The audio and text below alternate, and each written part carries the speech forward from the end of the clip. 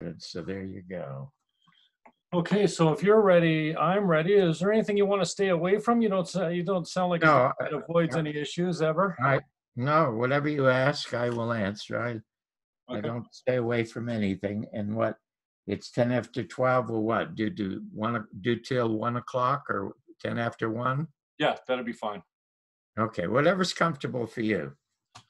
All right. I will, you know what? Your introduction is going to be too long. I don't want to waste your time going through all your accolades and accomplishments there, Mr. Well, what you should do is you should start recording now, and whatever you say is fine, because I was always my most successful, Jim, when I was going live, when I originated the first morning talk show on ABC in LA, when I was the first in America to review movies on the news.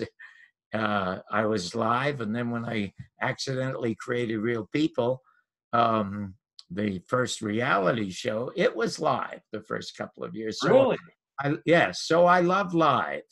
And so if you're recording now, good. Now let's just get going. Yeah. I saw a clip of you with Red Foxx.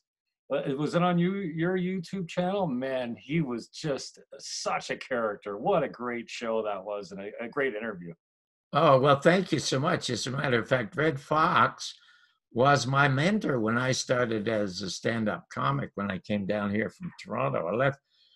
I came from a very, very dysfunctional family long before it was popular. And I left Toronto when I was 17 to come down to Las Vegas originally to become a professional gambler. But when I eventually decided that I was going to do stand-up comedy because I wanted to do a talk show, because my hero was Jack Paar, who was by far the very greatest late-night talk show host in history. And what he did is he did an opening monologue. So when I started, my wife, whom I met during my second professional performance at the Hungry Eye in San Francisco, she was Earl Father Hines' band singer. Earl Father Hines is the godfather of jazz pianists. He was in Louis Armstrong's sextet, but he didn't like Louis's lifestyle, even though he loved his music. He went to San Francisco, created a big band, and my wife became his singer. And she also, because of that close association, became close friend of Red Foxx and Dick Gregory. And it was Dick Gregory who did the liner notes of my first album called It's Tough to Be White.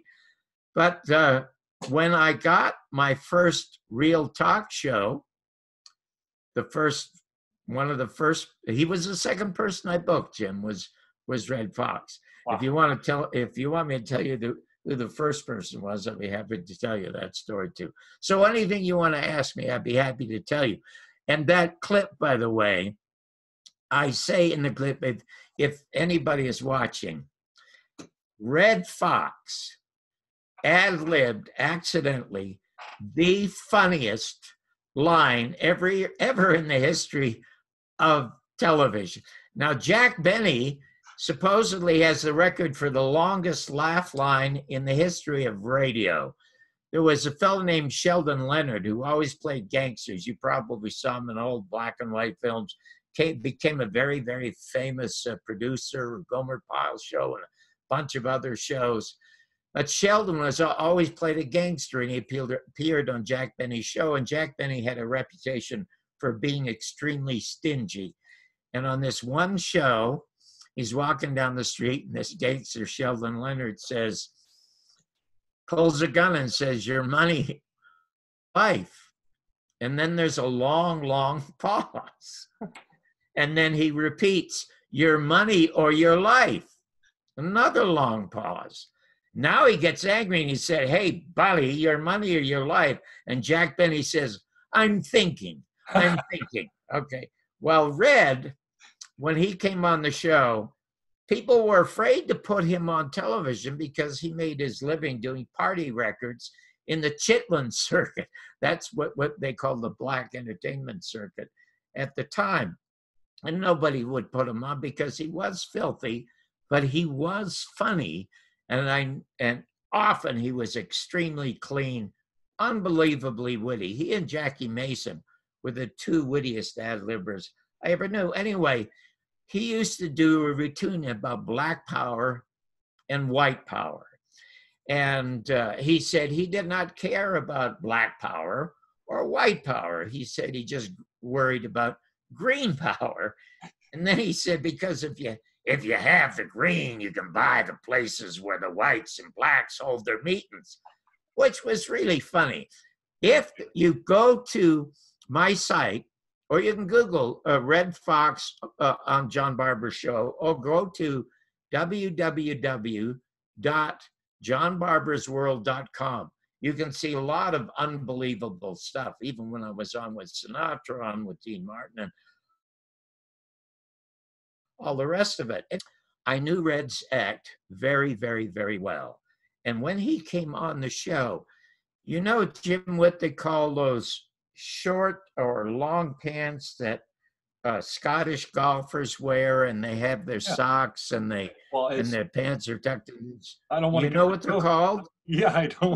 No. Okay, they're called knickers. Okay, so that's anyway, banned from YouTube. Yeah. Okay, they're just called knickers. Nickers. So when I introduce Red and you see him walk out, he's dressed beautifully, but he's wearing these knickers.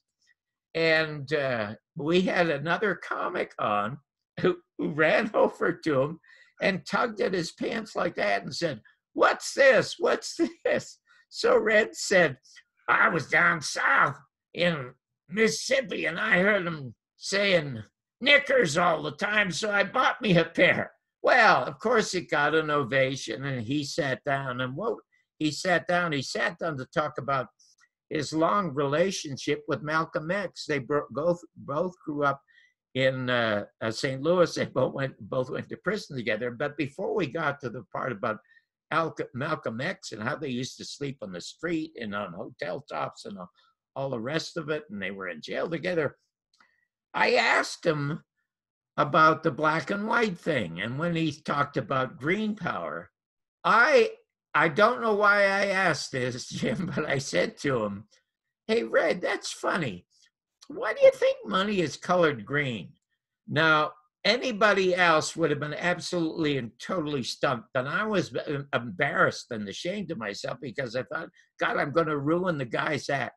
Without missing a beat, he says, "That's because Jews pick it before it gets ripe." Well, you could almost, we couldn't continue with the show. The laughter was so loud. People literally fell on the floor, pounding the floor. And Jack Harder, who was the other comic, when the laughs died down, he'd pull out a $20 bill and start waving it. I picked some.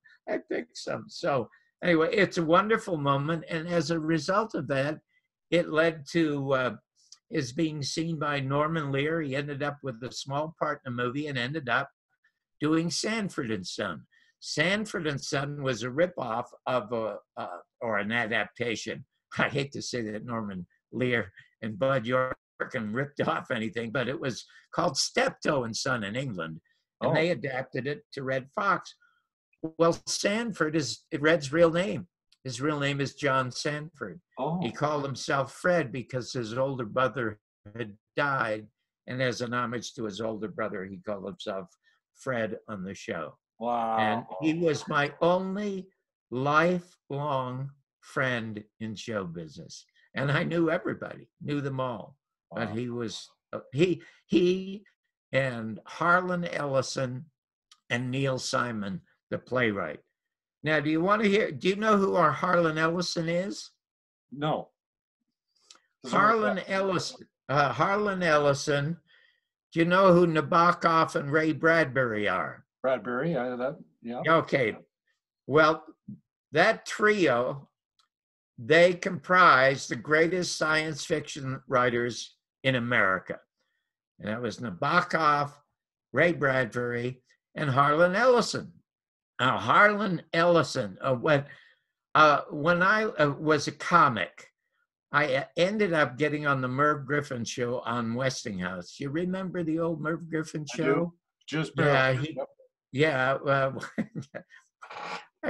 I have to talk to hosts who are a lot older than you after this. But In any event, Merv Griffin had the second most successful talk show. Carson, of course, had the first with the Tonight Show, and Merv Griffin was sponsored by Westinghouse. He was so successful, CBS hired him away to do a late night show. I had been a regular on Merv's show, and he had tried to produce a show with me on ABC. He was going to host, I was going to get my first talk show on ABC, but a very smart manager by the name of Jack Rollins, who managed Woody Allen, also managed Dick Cavett, and happened to weasel me out and get Dick Cavett on. But in any event, when Merv went to CBS, he recommended me as his replacement. So my wife was pregnant at the time. She was about 7 or 8 months pregnant with a child, I must say, I never wanted. And the reason I never wanted, because I came from such a bad family, I didn't know what kind of father I was going to be, but why I happened to give my wife a child, what she wanted. I wanted show business, she wanted the child. I'll tell you that story in a little bit, because it's a very nice story. Anyway, I substituted for Merv one night. And my ratings were almost as high or higher than Merv's, because I did a stand-up. And Merv would just sing. He was Freddie Martin's band singer at one time. At the time, the president of Westinghouse wanted David Frost. Do you remember David Frost in England? Wanted David Frost to take over the show. And I contacted them and I said, listen, do a Scarlett O'Hara Gone with the Wind search. He didn't know what I was talking about. I said, well, Selznick shut down the movie so he can find his Scarlett O'Hara, which turned out to be Vivian Leigh. Find 4 other guys like me, put them under contract and give us each a night. And then announce to America that you're looking for the new host to replace Merv Griffin. And it'll be a monster hit, because you cannot have an Englishman hosting an American show with all the controversy that's going on in the country. But anyway, the reason they picked David Frost is they could go to England, they could go to 10 Downing Street or Buckingham Palace. And so they signed David Frost. Well, I got a call from a guy named Chuck Young, who was the general manager of the Channel 11 station in Los Angeles, the guy who put Joe Pine on television, who was America's first angry man. Now, I know you've never heard of Joe Pine, but he's the guy that started all the angriness in television. And Chuck Young said to me, I think that David Frost is going to bomb, so I'd like you to replace him. I mean, we know he's going to bomb. I want you under contract here so that when he does bomb, we have you. And he said, could you do a Saturday night Poor Man's Tonight Show? And I said, it'd be my first talk show. Jim, I was so happy. I was going to get my dream of becoming the next Jack Paar from Canada. I mean, unbelievable. And as a matter of fact, I was in the country illegally twice. I was deported twice, which is strange and magical how all this happened by accident.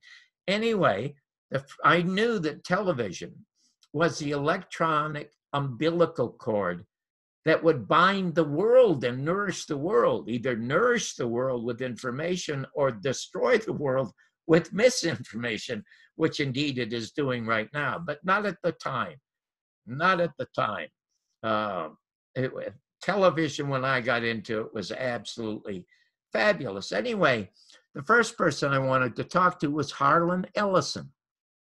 Harlan Ellison was writing a television column for the Los Angeles Free Press, a very radical anti-war magazine, and the column was called The Glass Teat. What a perfect name for a critic, sucking on the television set for the milk of human kindness. Anyway, when he happened to review my appearance on Merv's show, and he wanted to know how Westinghouse could find this fag to replace Merv Griffin. Oh my God, I read that and I was devastated. But I kept reading, and God, could that guy write? It was really funny. I mean, it was hilarious. So my producer was Bill Walker, and I said, Bill, we've got to have a regular every Saturday for 5 or 10 minutes just to talk about television. He said, what a great idea. Who do you want? And I said, Harlan Ellison. Oh, God, you got to be kidding. I'm not calling him. I said, well, I'll call him. So I looked in the yellow pages. There was his number. I dialed. It answered on the first ring. This very angry voice said, yeah? And I said, Harlan, this is John Barbour. And he said, oh, shit. And I said, oh, wait a minute. You've already said that in writing.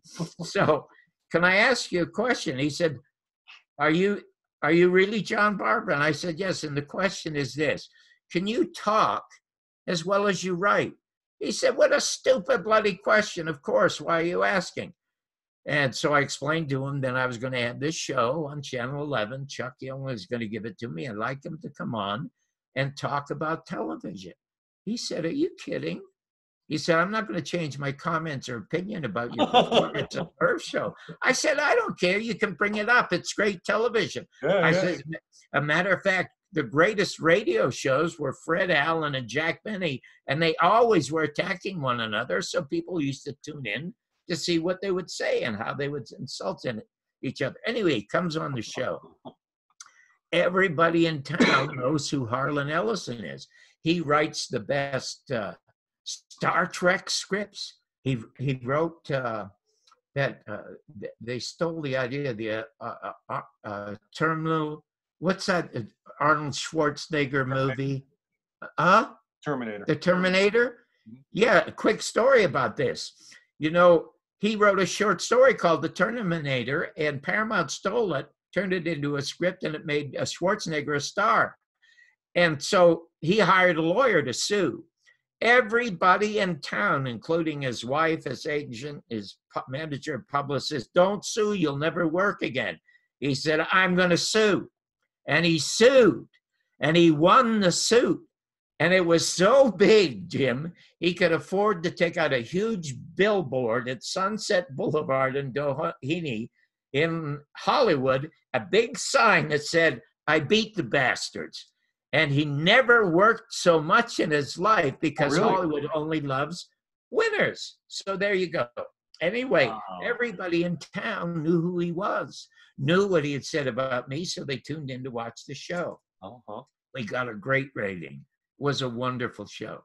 Chuck calls me on Monday, and he's giggling. And he said, John, gosh, congratulations. I mean, that was just wonderful. Surprised to see that the show did so well because you're really not that well known. Even you're on Merv's show and Dean's show and a few others. Not many people know you, but they know you now thanks to what you're giggling. And he said, oh, you'll never guess who was just in my office. And I said, who? He said, Harlan. I said, oh, terrific. Are you going to give him a show? And he said, no, don't be silly. I said, you've got to give the guy a show. I mean, television is really important, and nobody's more articulate or savage than he is. And he says, no, I'm not giving him a show because the show he wants is yours. He thinks you're lousy. Now, okay, so my show goes for 8 weeks and is canceled because evidently David Frost is doing okay. Jim, from that point on, every talk show I did after that, the first person I called to be on my show was Harlan Ellison. Wow, that's a great story. How much do you think your comedy today would pass? Like if you stood up and did what you did in, what was it, 1965? You did your act there. It's Tough Being White. Yes, that was like today's Netflix special, a live recorded to comedy album, right? Like to vinyl, was it not? Yes, and you know, I must say that political correctness is really bad in my country, the United States now. But I was in Canada. It's worse here. You know what? I was just going to say it's a whole lot worse up there. It is. Because first of all, the firing of the most interesting guy in the National Hockey League, except for a couple of hockey players, was Don Cherry. I mean, I could not understand what all the fuss was about and why they got rid of him. And somebody in Canada said, well, he was getting too much money. Rogers thought he was getting $1 million, which or 800,000, which was too much money. And I said they should put a cap on his earnings. So I said, hang on a second. Has the government stepped in to put a cap on the Rogers earnings? No. I mean, that's one of the richest families in America. Don't be crazy. And I said, and the other thing that I hear, I won't mention his name. He's a very successful Canadian actor. He starred in a sitcom up there a while ago, and I don't want to get him in trouble. But he was telling me when I was in Toronto that a bunch of gay groups and women's groups and all kinds of political correctness groups are getting together to try to get Shakespeare out of the public schools. Mm-hmm. I mean, shame on Canada. Goodness gracious. And when I was back there, I have a friend of mine, Len Osanic, who you should have Len on your show. He comes out of Vancouver. He's the best researcher alive right now in broadcasting. It's called Black Op Radio. He's also a great musician, records a lot of bands in his studios. It's called Fiasco Brothers Studios. When I was there 3 weeks ago on my book tour, which went really, really well, by the way, I went down to watch one of his recording sessions, and there are 5 musicians sitting around arguing about the fact that there's so much coverage on Canadian television about the fact that Trudeau, years ago, as a youngster, in some kind of Halloween show or some kind of makeup show, just a party for the evening, dressed in blackface. Mm-hmm. And one of the musicians said something I thought was really bright. He said, you know, the problem now is our media is becoming too Americanized, which is so true because there's absolutely no more freedom of press in the United States, which I'll get into it in a minute. But I stuck my head in and I said, you know, that's a brilliant comment. And, you know, I'll tell you something. You guys are making a whole lot of fuss about Trudeau, your president, prime minister, who years ago, went around for one day in blackface. How do you think it's like for me in America? We got a president running around every day in orange face. So we don't have an orange ethnic group to offend, though. Yeah. Well, the tough to be white stuff, if you go to my site, I must tell you, a lot of it is unbelievably topical today. Right. And there is absolutely and totally nothing that is offensive to blacks. As a quick sidebar to this story, when I recorded the album, there were only 2 people who would either talk to me about it or put it on the air.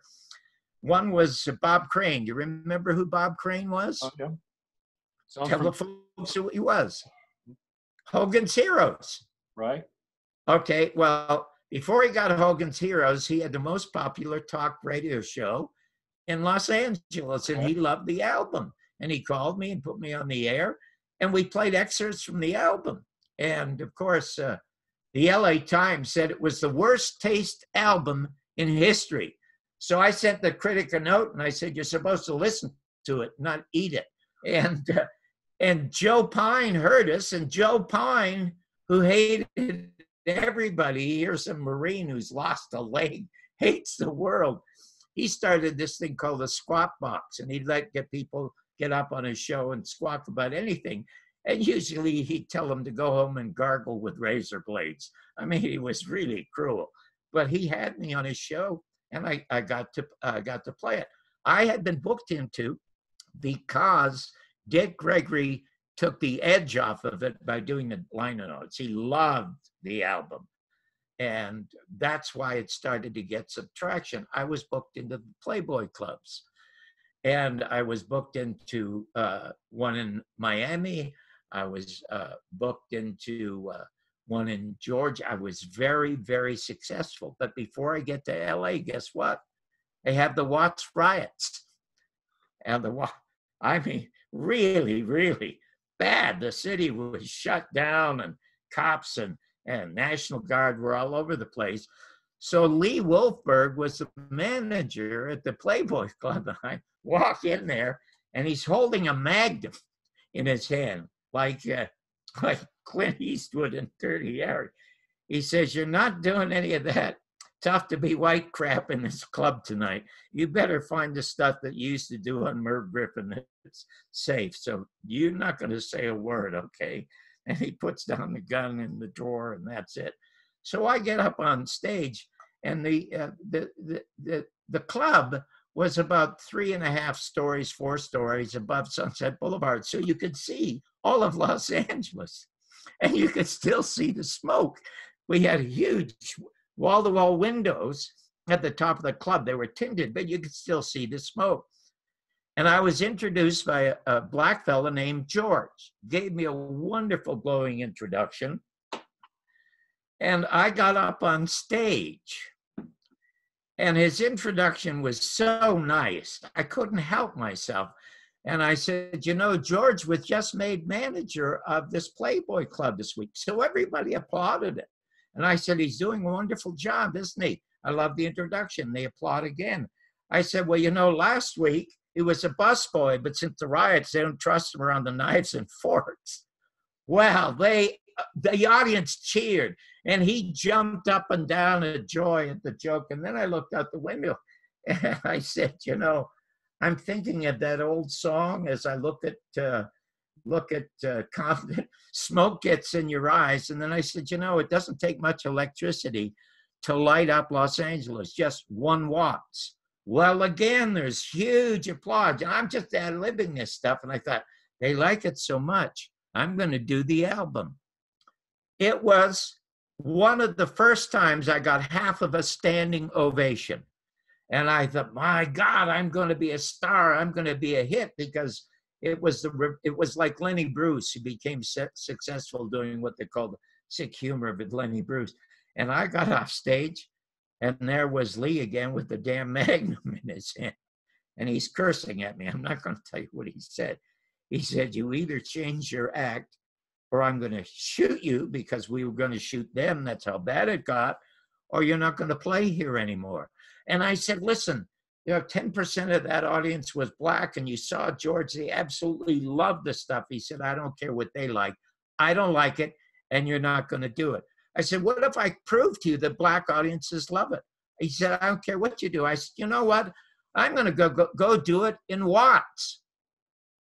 And he said, you're nuts. And I said, I have faith in my material, and I have faith in my audience. So I went to Ebony Magazine on Wilshire Boulevard. And I met the editor. I didn't meet the publisher. I met the editor, and there were 3 guys in the office, and I brought my album. He said, let me listen to the album. I told him the story. The very next day he called. He said, are you sure you want to do this, Mr. Barbour? Because I can set you up at the most popular club in Watts on 100th Avenue in the heart of the Black District. But are you sure you want to do it? And we'll do it on a Saturday night. I said, I am sure that I want to do this. So he said, okay, we'll set it up. My wife and I drove down there by ourselves. We were met by the owner of the club, an elderly black gentleman, who said, ordinarily I'd had the MC introduce you, but because it's so important, I want to introduce you. And they brought cameras, they brought everything down there. The place was jammed. Now, if you've ever seen the Apollo, the greatest and the worst audiences to perform in front of are blacks. And a lot of great black talent was discovered at the Apollo in New York City, owned by a Jew, by the way. And a lot of careers were destroyed because black audience, they're brutal. I mean, they'll throw stuff at you, and they'll yell at you, and even try to get you off the stage. But it's just wonderful theater.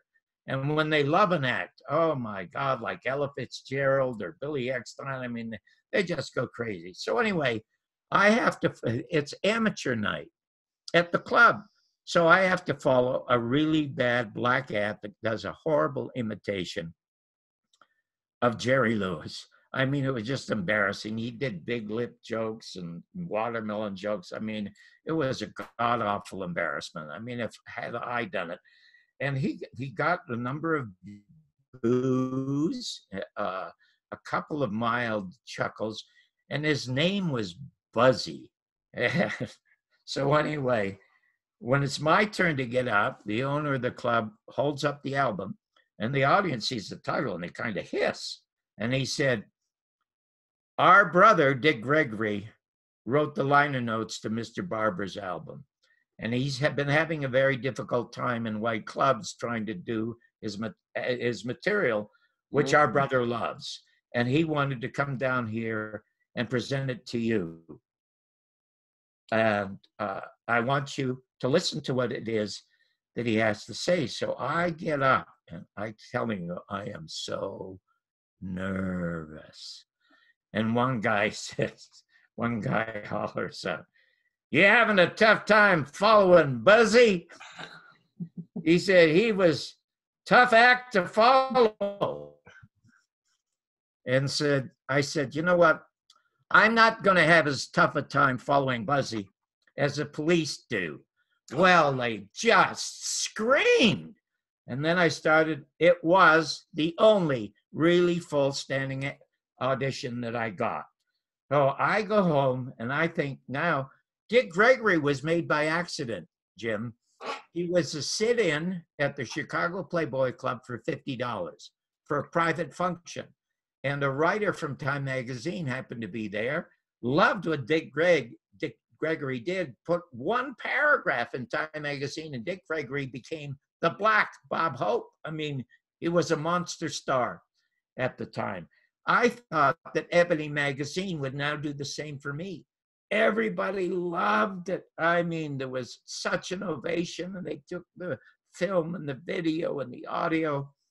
And I thought, oh my God, I just love this. I'm so excited about this, because now people won't think that I'm a bigot if I start doing the material. I wait 2 weeks, 3 weeks, and nothing happens. I never hear from them. So I called the editor, Jim, and I said, is it coming out? And he said, John, I've known for a week that it's not coming out, but I didn't have the heart to call you. So I was going to call you, honestly. And I said, why not? You saw the reaction. He said, if I could publish it, I would right now. I think it's so important. But our owner said, you're not publishing it because it rekindles conversation about racism. And so you're not going to publish it. So it was never published.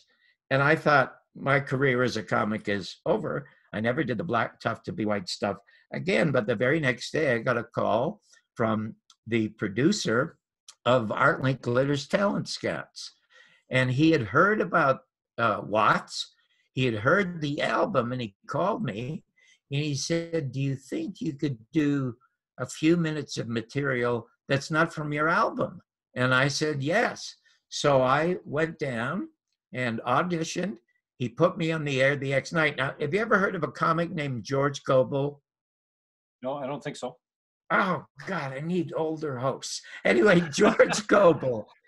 George Gobel had one of the most successful sitcoms ever in America. It's called The George Gobel Show.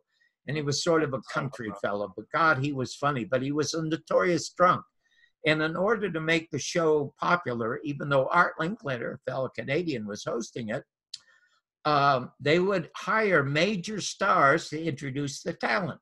So if there was a singer that was auditioning, they'd get Vic Damone or they'd get Vicky Carr, somebody to introduce them. And introducing me, a comic, they hired George Gobel to introduce me.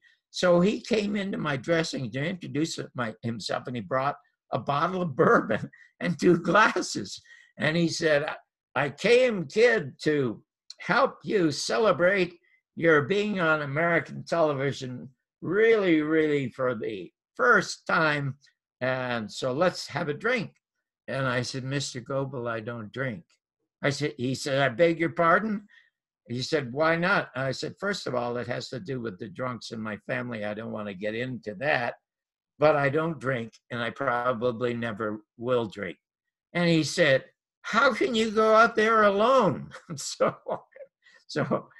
he said, I'll toast it for you. Well, I did so well, Jim. I was one of only 2 acts ever brought back to Talent Scouts. And Art Linkler was so proud of that fact that he introduced me himself. And if you go to my site or you Google John Barbour on Talent Scouts, you will see the complete 8 or 9 minutes of that ad. And the opening line of it was when I started to become a comic, I was 30. I was in the country illegally, and I didn't know if I could write. I didn't even know if I was funny. So I got all the comedy albums, everybody's, Jonathan Winters, Mort Sauls, Lenny Bruce, Bob Newhart, who worked on the phone, and Shelley Berman, who did the phone. They were fabulous. But I couldn't be them because they were themselves, and they had a distinct identity. I had no identity. There was nothing unique about me as there was about them. And so I got a dozen joke books. And I read all the joke books, but the jokes that were good, everybody knew. So I said, I could do better than that. And in 10 minutes, I wrote my first 5 minutes. And the opening line was, hi, my name is John Barbour, and I'm being brought to you right now through the courtesy of the NAACP, which was a courageous thing to say at the time because they had all these sit-ins all around. And then I said, the National Association for the Advancement of Canadian People. And then I was off and running. So my entire act became my observations about America as coming from Canada. And that ended up being the album that was pressed to vinyl then? The Tough to Be White one I never did again after that because they wouldn't let me do any of it on television. Right. I've never done any of it on television.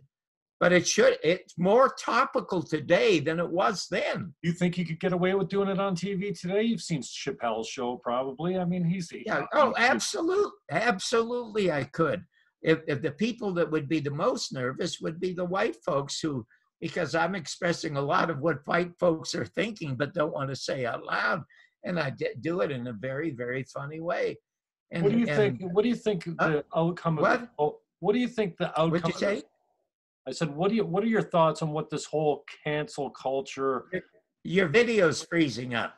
No, okay. It says my internet is unstable. I wondered. Your video was freezing up, so I didn't hear you. Yeah, I just wondered what you. Yeah, I can hear you now. What are your thoughts on this cancel culture and the politically correctness of today's? I mean, we've always had certain sensitivities. It seems to be goes in and out of subjects and people and whatever. But I mean, I agree with you. I like the days when we used to grind the hell at each other, whether it was in the rink or on the playground or the sports field or whatever. I mean, it was, and at the end of the game, we're all just guys. So yeah, I just wonder what your thoughts are. You see, you could get away with doing it today, and Rogan's got an edge to him, and Chappelle, although he's black, can get away with, that specific racial slur. But it just seems like it's the death of, I really appreciate your thoughts on television because it seems like the death of television. When I hear you talk about the early days of TV, it sounds to me like it was a much more, I don't know, pure, for lack of a better description. It seemed like a pure. Well, the reason is, Jim, the reason is very simple. When the television box was invented, they had to have something to put on the air to sell these boxes. And what are they going to put on the air? Well, they go to all the old established vaudeville acts, Milton Berle and Jack Benny and Fred Allen, and they put them on the air. And then they realized, well, there are a lot of bright people on radio who are talkers. So they begin to put talkers on the air. They put Archbishop Fulton Sheen, a Catholic cardinal. They put him on the air, and he became the #1 show in America. He bumped off the #1 comic, who was Milton Berle. I'll tell you something very, very, and my book, Your Mother's Not a Virgin, The Bumpy Life and Times of the Canadian Dropout Who Changed the Face of American Television. And indeed I did, as the creator of the first reality show. It's an unbelievable story. But when John Kennedy was killed, you could only own 5 television or 5 radio stations or 5 newspapers in America. When he was killed, there were 1,500 different owners of television and radio stations. When I was a kid in the 50s, I could hear a guy named Father Coughlin. He had a network radio show the most bigoted human being, probably next to Adolf Hitler, that I ever heard on the radio. He hated blacks and he hated Jews. And yet he had this very popular radio show because at that time it was called the public airwaves. It is not any longer. Ever since the murder of John Kennedy and Jim Garrison's investigation, he solved the murder, but was shut down when he won his perjury case against Clay Shaw. Those stories are not also in the book, but you can also go to my site and see all that stuff for nothing. There used to be something.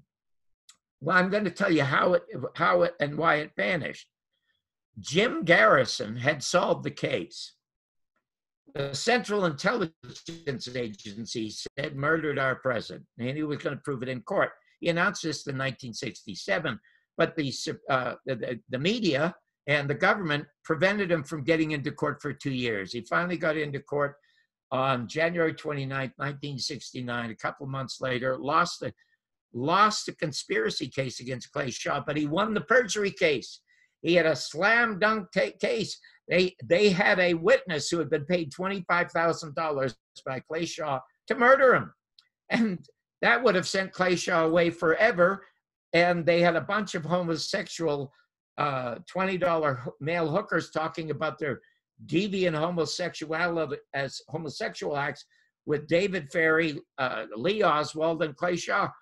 Now, Garrison never presented this in a conspiracy case because it said it had nothing to do with the conspiracy. But I knew that Clay Shaw, this respected businessman, doesn't want these witnesses in front of a jury that think he's this golden boy of New Orleans, this successful businessman. He would have confessed rather than having his life destroyed, and the government knew it. So they stepped in illegally and shut down the case. And they also tried to sabotage him. A guy named Walter Sheridan from NBC, who worked for the FBI and CIA, was sent to destroy Garrison's case by getting his key witness moved. His name was Perry Raymond Russo, getting him a job for $50,000 in California. Well, Garrison wired it so that when Walter Sheridan met with this kid, it was audio taped. And he had a criminal case against NBC and Sheridan, so he had to get equal time. They had an equal time clause at the time. He went on late night television. It's in the movie, The American Media and the Second Assassination of President John F. Kennedy, and described and proved how Oswald could not have been the killer, and it was the Central Intelligence Agency. Well, the owners of the country, and Americans don't own America, Canadians don't own Canada. There are half a dozen families own it. They say, we can't have this kind of truth on television. So they got rid of the fairness doctrine. And the worst president in American history, Bill Clinton, signed the Communications Act in 1996, turned 95% of all American media over to 6 corporations. The reason I made the second documentary about the American media was because when Donald Trump was running for the presidency, I remember he might have said to Ted Cruz, he said, your father was in New Orleans helping Lee Oswald distribute leaflets. Well, in the Garrison files that I have, we find that indeed a guy who has his father's name is arrested distributing those leaflets. And so also Trump is talking about fake news, and he sounds like Garrison. So I go back. I have a 3-hour interview that I did with Mr. Garrison, September 5th, 1981. And I listened to it, and it sounds like Donald Trump. And I said, I have to make this documentary. And I did. Now, the business of fake news.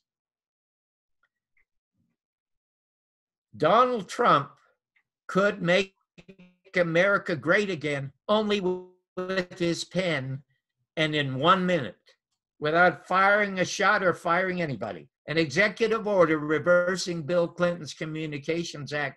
Do not let any person or corporation own more than 7 radio or television stations or newspapers, the way it was when I started the AM show in Los Angeles. And I'll tell you again how powerful the equal time clause was. Do you know that I was the first person in America to review movies on television? Did you know that? I learned that But, researching you a little bit. Yeah, I didn't know it before. well, right now they're as common as weather girls, for crying out loud. But I was the very first one. Now, to show you how powerful the fairness doctrine was, if you were a producer or an author of a book or a playwright or a musician, and you came out with a new work and the critic decimated that work, you could ask either the newspaper, the television, or radio station for equal time, and management could decide whether or not to give it to you. If they decided against you, you could take it to court. Okay. That was the value of free speech at that time. Right. Anyway, there was a movie called Soylent Green with Charlton Heston. Do you remember it at all? I've never It's seen a that. science fiction film where people are reduced to, where people, human beings, after you can get 3 squares a day. I mean, a god-awful movie. Well, I absolutely decimated the film. And I'm on the air with Tom Snyder at 6 o'clock at night, and I begin to feel bad because I'm crucifying this film and getting laughs, which is easy to do when you're angry. And so I stopped myself and I said to the audience, I said, you know, that people who make movies don't deliberately want to make a bad film. They're all talented folks, and there are hundreds of them working on a film. And sometimes it's just an accident and it turns out well. Like Casablanca was a total ad-lib accident, and it turned out to be one of the great movies ever made in Hollywood. I said, so I'm going to try to say something nice about this film. The sets are beautiful. And then, Jim, I was ashamed of myself. And so I added, the sets would be more beautiful if they'd been placed in front of the actors. Well, I got an absolute scream. And Tom Snyder, when we went to the commercial break, said the only really funny thing he ever said as an anchorman. He said, some of us will be right back. Well, in any event, the producer of the show at 20th Century Fox called Bob Howard, the general manager, and said, you better fire Barbour right now. Otherwise, no more ads from 20th Century Fox. And Bob Howard said, you know, then no more ads because my wife loves Mr. Barbour. Okay, so I got to stay on.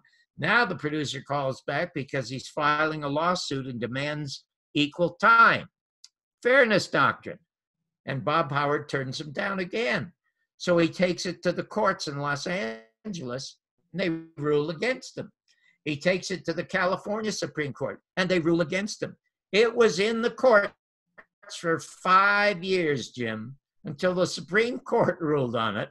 The only movie review that ever went to the Supreme Court, they also ruled against them. And guess what the Supreme Court said? The Supreme Court said, we are turning you down because John Barbour's movie reviews are of absolutely no public importance. Wow. So there you go. There you go. But that's how powerful the media was then.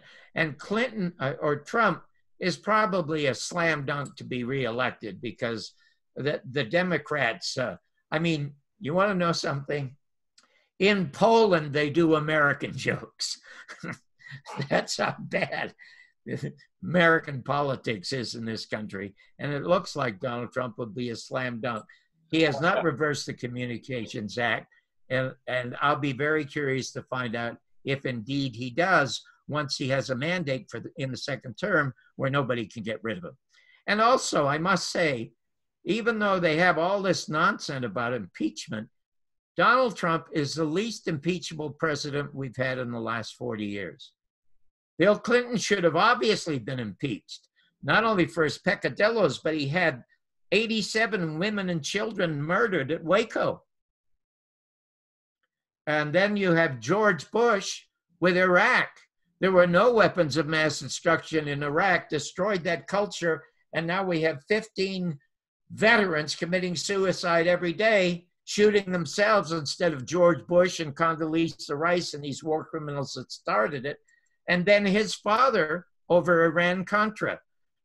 Do you know that when Carter was president, he had already secured the release of the American hostages who were seized in Iran?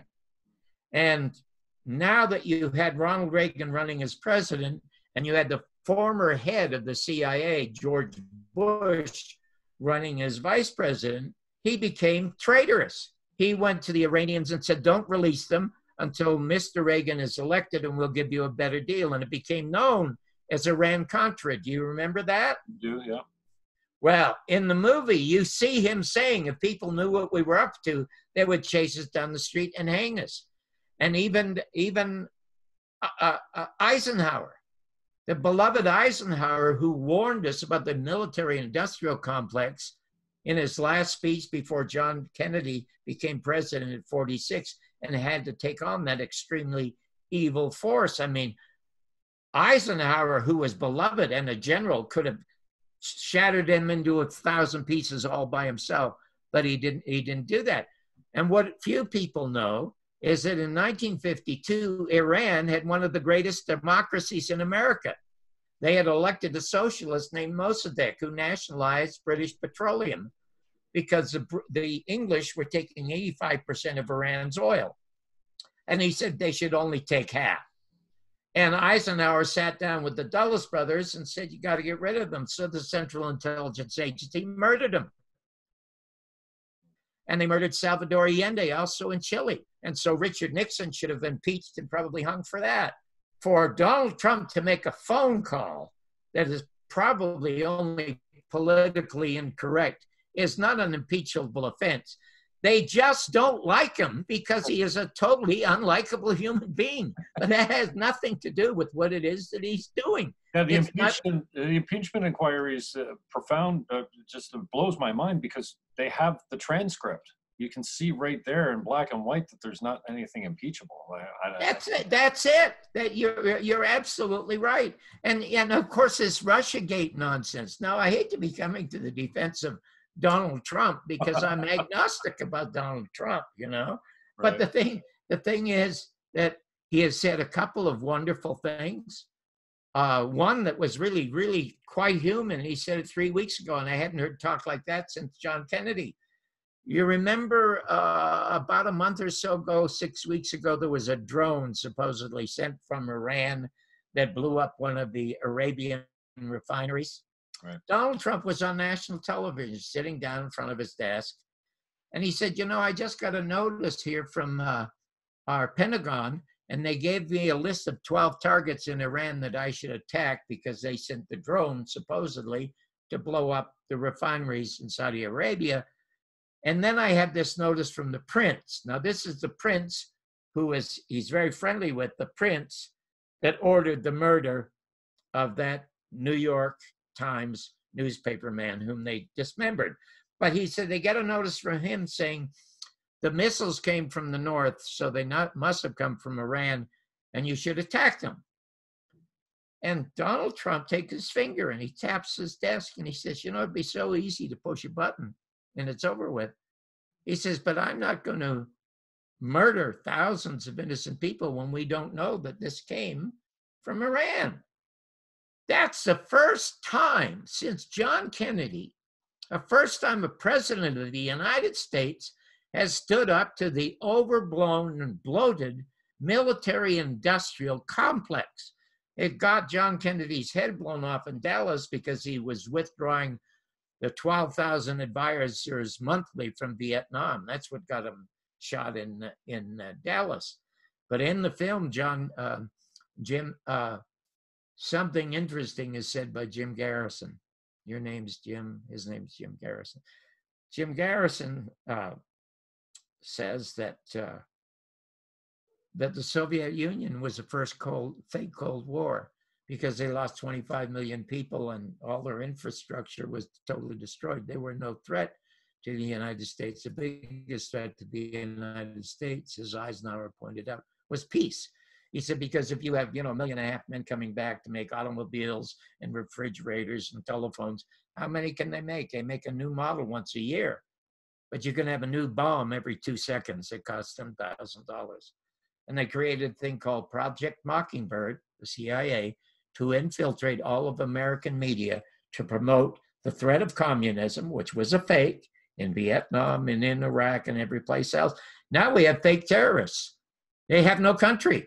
I mean, we could at least bomb Iraq or we could bomb Korea, or we could be bomb Vietnam, because they identified this as where these terrorists lived, even though they were also fake terrorists. Now, we have this thing where almost anybody in the United States, Jim, can be called a terrorist. You and I could be called terrorists just for having this conversation, for crying out loud. Yeah, it's strange, and I'm frustrated by the fact that when are they gonna label Antifa a terror group? I mean, these guys are in black masks showing up to events, like you don't. I'm socially a lefty. I've run, I don't know, 7 or 8 times for the Green Party here in Canada. It doesn't get good for you. Good for you. It doesn't get any more left than that. But then, I was 24 when I started with the Greens, and I've had more time to think about the issues and debate them and see them debated by smarter people and say, hey, well, yeah, I'm really off on that. So I've come right. Number one for me is free speech. Don't tell me, like in Canada right now, you can't even criticize Islam as Islam. We have a law against that. It's just, it's crazy. And I hate to interrupt you. Could I tell you something really interesting? And you probably have heard this. Tulsi Gabbard is one of the Democratic one of the hopefuls. And there are 2 things in her favor. One of the things is that she is very, very strongly opposed against war, because she fought in them. Even though they were fake wars, she thought maybe 9/11 was a real threat when it obviously wasn't Saddam Hussein. So now she knows she's opposed to it. Yeah, but to me, the most enlisted, actually. Yeah, the most interesting thing she said a month ago. Yeah, she said, the first thing I do if I become president is I drop all the extradition charges against Julian Assange. Then I drop all the charges against Ed Snowden and let him come back to the country of his birth. Otherwise, what good is the First Amendment? I would vote for anybody who would do that, because there is nothing more important than being informed. At the opening of our film, Thomas Jefferson is quoted as saying, you can't have a functional working democracy unless you have an informed electorate. And you cannot have an informed electorate unless you have free speech. And then John Kennedy more recently says at the beginning of the film, we believe in an absolute free flow of information. And any government who does not allow this free flow of information is a government afraid of its own people. We do not have a free press in the United States, and obviously, being a smaller country, you're just a regional office. The United States is still sort of headquarters, and every other country is sort of regional office. But I was expecting a whole lot more freedom of speech when I was up there in Canada. Now, I look upon the internet the way I look on a box of Cracker Jacks. It's full of nuts and it's full of corn, but at the bottom of the box are a couple of prizes. And you can find them, and you're one of them. And there are dozens of others like you. I think there's somebody up there called Pretty Polly, or what's her name, Amazing Polly, or something like that. I don't know if she's right wing or left wing. It doesn't matter. She's free speech wing. And that's the only wing that we need to be concerned about. So anyway, Second Amendment, I'm so delighted that you had me on your show, and we must do this again. Can I plug my book again? Absolutely. Go ahead. Yeah, absolutely, Mr. Barbour. Go ahead. Plug it. Okay. It's called Your Mother's Not a Virgin. Bumpy Life and Times of the Canadian Dropout Who Changed the Face of American Television. And it is the fellow that did the forward to the book. His name is Donald Jeffries, a brilliant writer. Oh my God, it's 700 something pages. Wait a second, I got to tell you this story. There is okay. John, I got to tell you this because it's true. After every story, there's a. Wait a second, I just got to tell you this one more story. You can tell stories all day, John. Yeah. Well, the thing. Yeah. Well, there are no chapters in the book. Okay. It's all done as a series of columns. Now, let's say you love Lenny Bruce and you want to know about Lenny Bruce. You can just go to Lenny Bruce and read it. But Donald Jeffries, who has a number of bestsellers here in the United States, wrote the foreword. He said, Jim, the greatest book ever written in the English language is David Copperfield, Charles Dickens. Mm-hmm. And he said, John Barbour's Your Mother's Not a Virgin is David Copperfield Goes to Hollywood. And I must tell you, and I tell you this very immodestly, it will be the best, most entertaining, most informative book you could ever read about anybody who's in show business. I mean, here's you got this juvenile delinquent in Canada who's arrested and convicted of crimes a couple of times in Canada, deported from the United States twice, once when he's 19, once when he's 29, and he's broke when he's 46. And a year later, as the most successful show in the history of American television, becomes the Boswell to tell Jim Garrison's story, and Frank Sinatra's private writer for 4.5 years, and then is presented in 1977 finally his citizenship papers by California Senator John Tunney. And Charo, who used to be the Mexican girl that was married to Xavier Cugat, came to the inauguration of me and sang the national anthem while she played her guitar. Wow. It was hilarious. Wow. So anyway, it is a fabulous book. If you want to know how it got the title, I'd be happy to tell you. Otherwise, we'll do it next time. No, I was going to say, is that another way for saying, what are you, an idiot? Well, the way it got the title, the thing is, I'm not a conspiracy theorist, Jim. I'm a storyteller. And when I was a kid on the streets, I used to go to the Manor Theater on Kingston Road for a nickel. And I could see a double feature, and most of them, everything was made in Hollywood, right? But there were stories. Do you remember Lorne Greene? Yeah. Lorne Greene was on the CBC when I was a kid. This Orson Welles voice telling stories. And there was a Canadian writer named Gordon Sinclair. I devoured every one of his books. And as in the 6th grade, I was assigned to read his stories of real people to the class. So that kept me alive. And now that I'm older, it's the telling of stories that keeps me alive.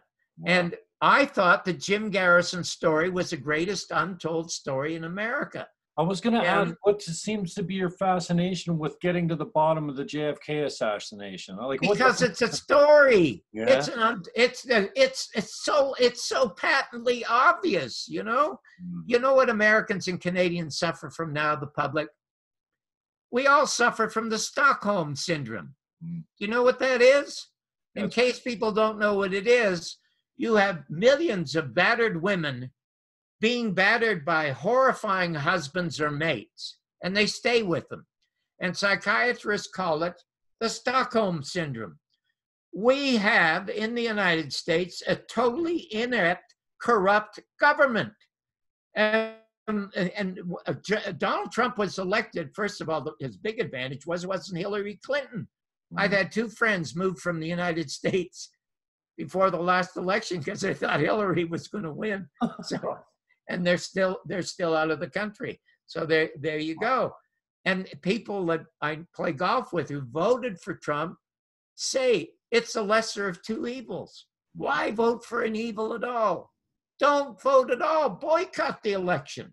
Wouldn't it be wonderful if 90% of all Canadians, Americans boycotted the elections and let the 1% fight over it? You would find the 1% would be so terrified. They'd think, oh my God, there's going to be another French Revolution and they're going to bring out guillotines for us. We better change and improve the system. That's the only way it'll be improved. It'll never be improved by a president because a president doesn't run the country. Anyway, when Garrison lost the case, it was over for me. Okay, so what? I believe the government. I want to come to this country. I believe in this country and Frank Capra and Jimmy Stewart movies, you know.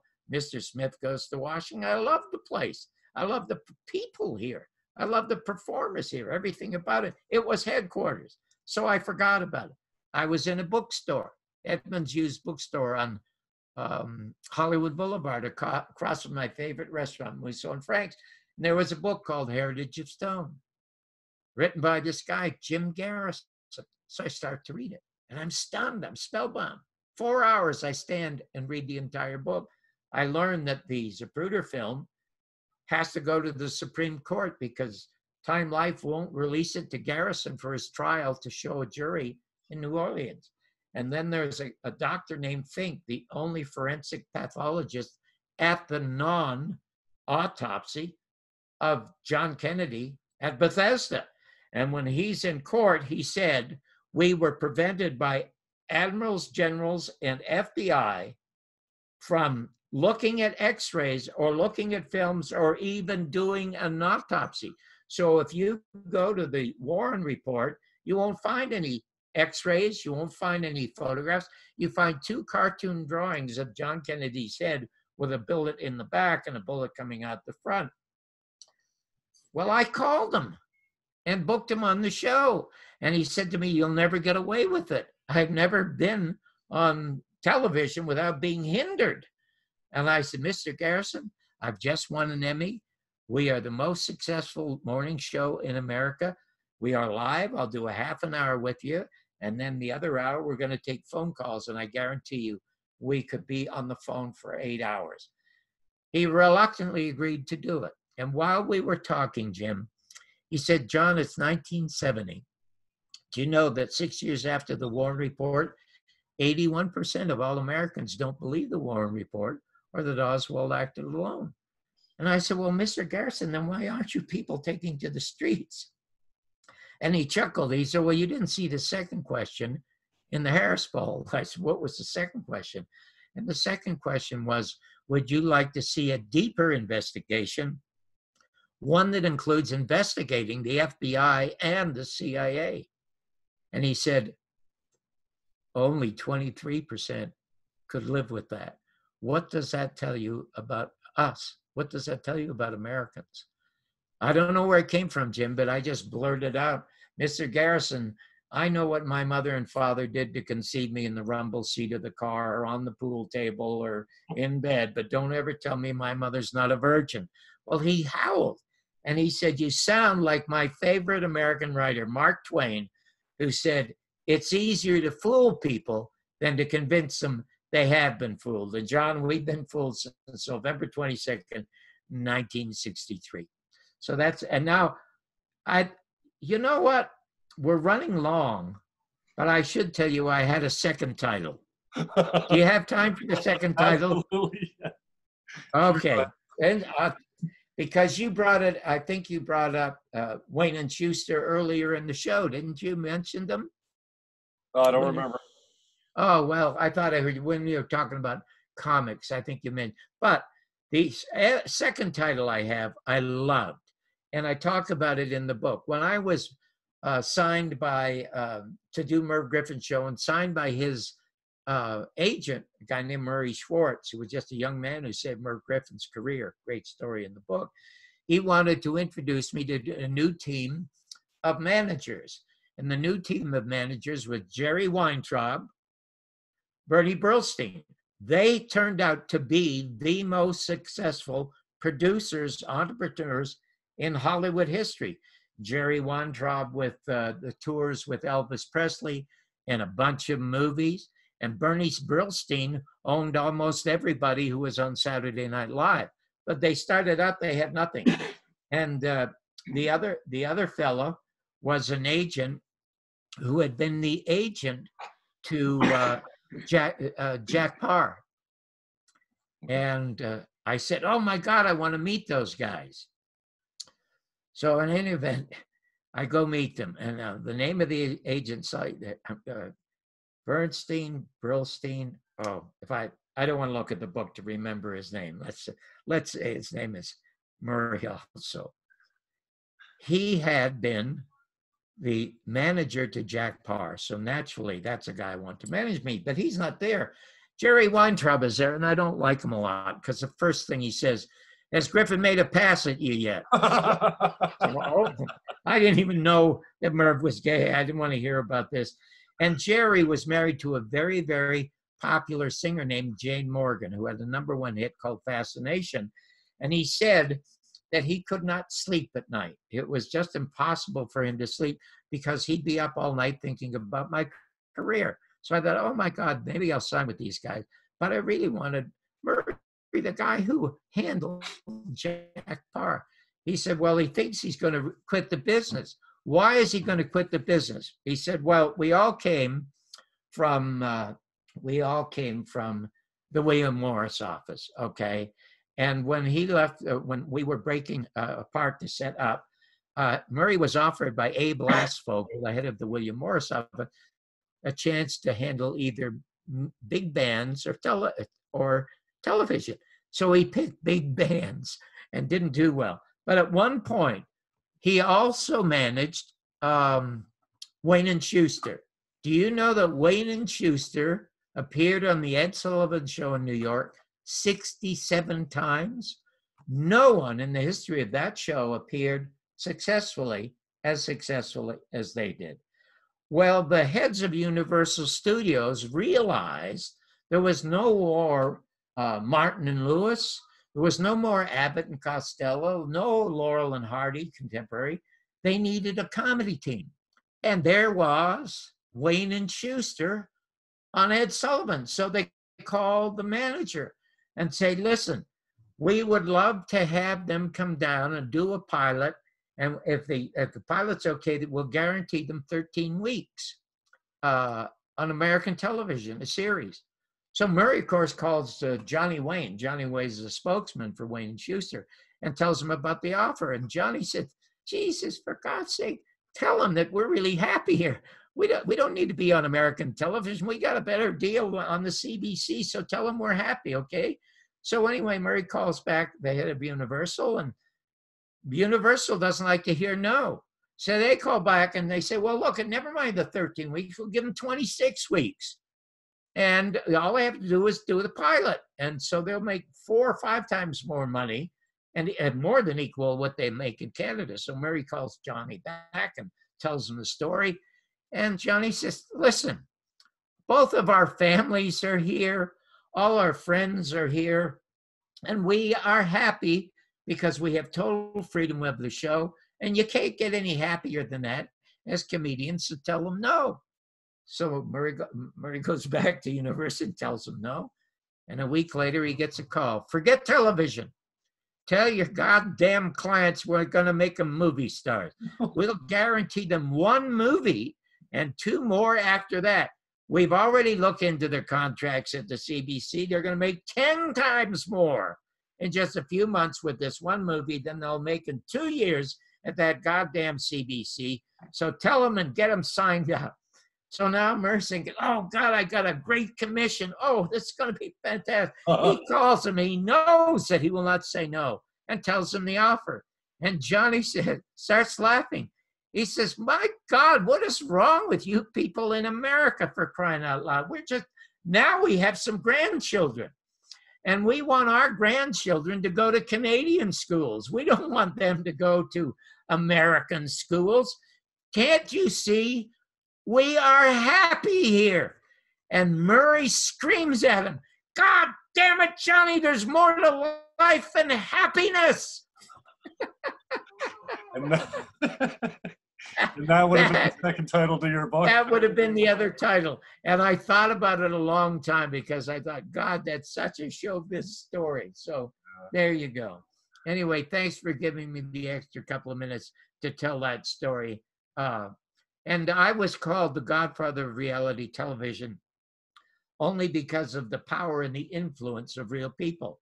Aside from getting half of all the people watching television when it was on, I played a major role in getting that Vietnam Memorial Wall built in Washington, D.C. We got the Missing Children's Act passed for John Walsh, whose son Adams was beheaded and dismembered in Florida, taken from a shopping mall. And we got a presidential citation for Ronald Reagan for the Navajo Code Talkers. We did more for America in 3 years than 60 Minutes did in 35 years. And it was totally destroyed. You will read about the birth and the terrible destruction of the show by greed and ego in the book. So I take credit and take bows for being called the godfather of reality television. But I would stay away from it now, Jim, because when I got into television, You had to have a modicum of intelligence, a modicum of humanity, and a modicum of a personality. All of these three traits now would keep you unemployed in American television. The only thing you need now in reality television, as you know from some of the shows I saw in Canada, all you need is an absence of shame. And reality television in the beginning was like the greatest bottle of wine. You uncork it and you leave it out there for 30 years, it turned to vinegar. I watched a episode with Terry Foxx. Man, it had me choked up. Terry Foxx was alive when I was younger, obviously, yes. And I remember it very well. But wow, he was so young and just so real. And I watched real people. I don't know if it was my parents or me and my brother that watched it, but it was huge in Canada. I can't remember what night it was on, but we never missed it. I think it was on Wednesday night. It was huge in Canada. As a matter of fact, I went up there to do a story about some priests who played hockey. Of course, I'm a hockey junkie, and I'm going to go and tell this story. I got off the train, and there were 1,000 people. We were like the Beatles, for crying out loud. Jeez. It was just unbelievable. Unbelievable. And it was often difficult sometimes when we got to be well known to shoot in public because the crowds would become enormous. And I'm the only one in the history of Yankee Stadium who ever videotaped in Yankee Stadium without getting a license or permit to do so. Yeah. John Barbour, thank you so much. And thank you to John Pantalon, who's a friend of yours on Facebook, that suggested I get a hold of you and that you'd be open to doing a discussion. And then, wow, so generous with your time and the availability. I really appreciate it, John. And John Pantalon, that recommended that you come on the show, was also right. He told me before I interviewed you today, I think this one's going to be a two-parter. That's funny. What you need to do for me is you have to friend me on Facebook, then message. One of the things that about Facebook, they had a CAPA conference. CAPA is Citizens Against Political Assassinations in Dallas. They had it on Friday. The key speaker was Oliver Stone. If you go, what I want you to do, I want you to Google an early Christmas gift from Oliver Stone. Oh, I saw it, but the audio. Because Oliver Stone was videotaped by somebody who had a camera. Yeah, the audio is not very good, but you can hear it. Right. And he endorses the film. But what I want you to do is send me your address so I can send you an autographed copy of the book. Oh, I appreciate that, Mr. Barbour. Thank you very much. And I will touch you up again. Sorry about the technical issues. We got a late start today. You're more than welcome. Now your video is frozen, and now your audio is freezing. Okay, Mr. Barbour. Thanks for your time. I appreciate it. Be well. We'll talk soon, okay? Are we done? Yeah, we're done. We're all done. Right. Okay. Your video is freezing, and I can't hear you. Okay. We'll talk soon. I'm going to cut it. Sorry, John. I hate to cut you. Well, hate to do you like that, Mr. Barbour. I have to say goodbye. Okay. Take care, Mr.